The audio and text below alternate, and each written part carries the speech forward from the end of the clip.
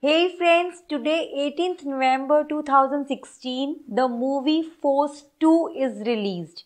It is the sequel of 2011 movie Force. It is an action thriller film directed by Abhinay Deo.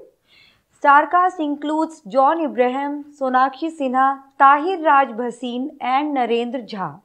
The plot of the story is ACP Yashwardhan teams up with raw agent to bring down a mastermind terrorist. The movie is about the evil intention of one man putting the nation under threat by killing raw agents. In this sequel, we see a return of ACP Yashwardhan in a more thrilling manner.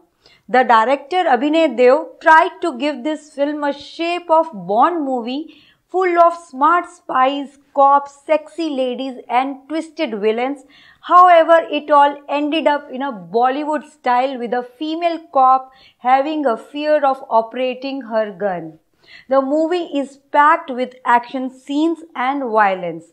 Action choreography is brilliant. Screenplay is fine, however the script is sluggish. Cinematography is great, covering Budapest mainly. Talking about the performances, John Abraham is efficient, impressive and intense. Tahir Raj Bhasin is in negative role and has done a good job. Sonakshi Sinha seemed lost somewhere. You would certainly like this movie if you are a John Abraham fan. My rating to Force 2 is 1.5 out of 5.